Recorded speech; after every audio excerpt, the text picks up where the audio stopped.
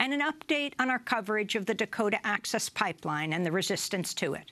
Democracy Now! Will be heading back to North Dakota to continue our coverage of the standoff at Standing Rock.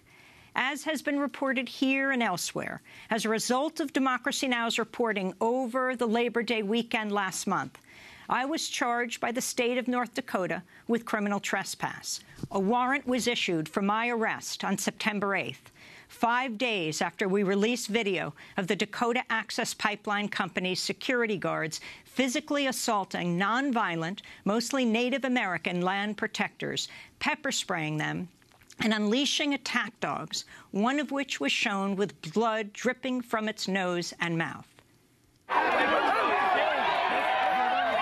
These people were threatening all of us with these dogs, and that woman over there, she was charging them, and it bit somebody right in the face. The dog has blood in its nose and its mouth. And she's still standing here threatening me. Why are you letting her dog go after the protesters? It's covered in blood.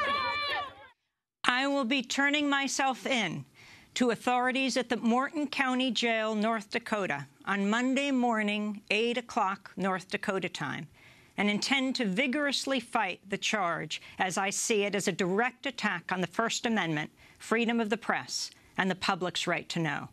You can get more information at democracynow.org.